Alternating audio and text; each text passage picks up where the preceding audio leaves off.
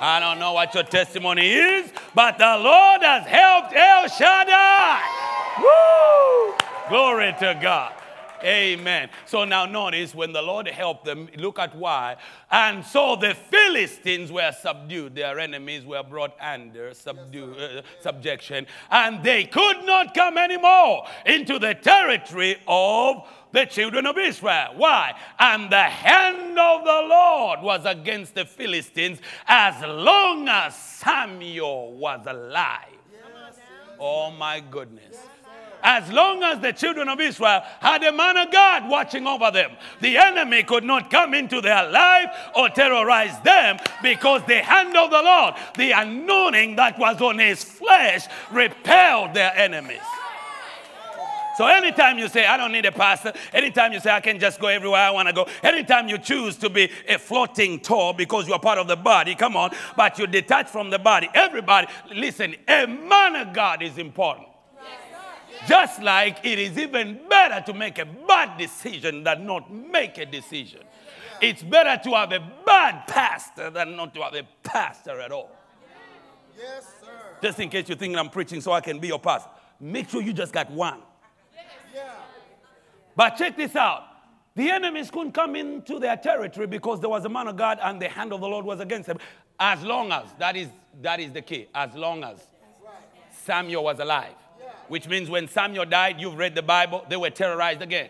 But as long as Samuel was alive, there are certain things that should not be happening at your house, because I'm going to show you, because you are connected to this anointing.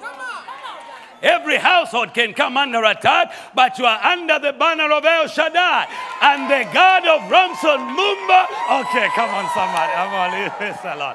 Can defend your house because you are connected to this anointing. Can you say amen? Okay, now, we don't want to build a doctrine on one scripture, because the Bible says, in the mouth of two or three witnesses, let what? Every matter be established. Hosea chapter 12 and verse 13. I want you to check this out. The prophet Hosea, chapter 12 and verse 13. Amen.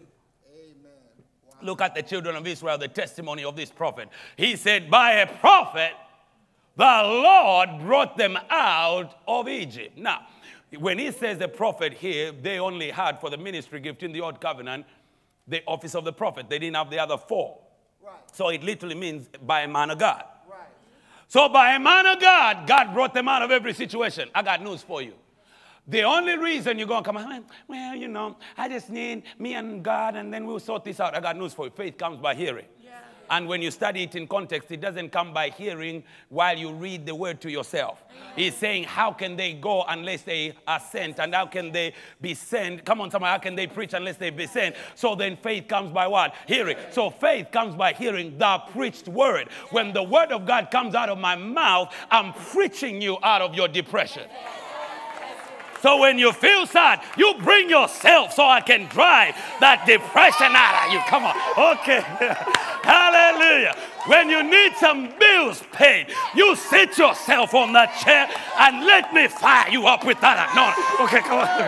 Hey, hallelujah. And I know you think, why is he excited? Because I've been preached out of all kinds of things. By a prophet, he brought him out. When they say you got an impossibility, that's not the time to disconnect. That's the time to show up. And you're just like the centurion. Speak the word only. I'm just looking for the place where the man of God is about to release the word. Because by that word, he's going to bring me out. He's going to carry me out. He's going to take me out of bondage. Hallelujah. He's going to make my family whole. By that word, he's going to raise up my children. By that word, he's going to bring wealth and riches in my house. Oh, come on, somebody. By a prophet. So contrary to the lies of the devil, you don't need to disconnect when you're in trouble. That's the most important time to show up. With tears in your eyes, you still show up, because anytime God can release a word, anytime God can put a word in my man of God's mouth, No, I know you are used to some men that are not anointed, but I know what I'm talking about. I have seen this anointing change people's lives. I'm not just preaching a story. I'm talking about an anointing that has produced intangible. Oh, come on, somebody. Undeniable proofs. I'm not telling you about being a millionaire. This anointing has already produced millionaires. This anointing has escorted people out of debt.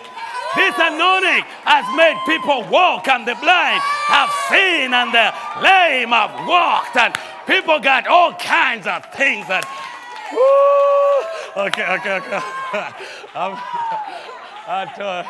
I told myself that's how he's going to bring you out. By a prophet. You could go to church and be in a dry place for years.